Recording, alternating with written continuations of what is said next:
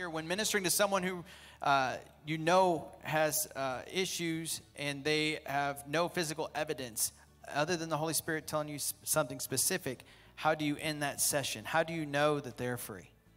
I would like to say that I like to pray until I feel the peace. Yeah. When the peace comes in, I know the work is done or a work is done.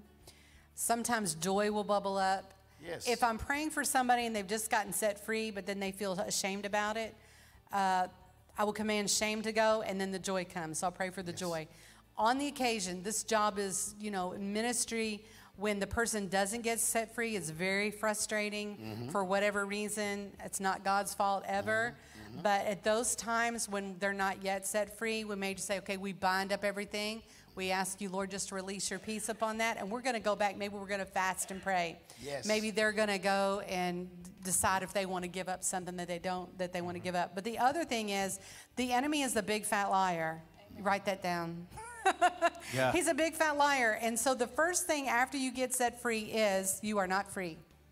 That's the first thing he says. You are not free. If you hear you are not free, you need to say, you made that up. The enemy will never say that you're free. The other thing he will say is, I'm back, or you didn't get set free. What he's trying to do is get you to align with his lie so that it gives him power.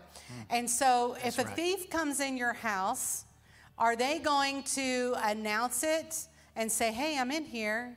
No, they're not. So when the enemy comes back and says, I never left, you didn't get set free, he is not there. He is trying to get a foothold.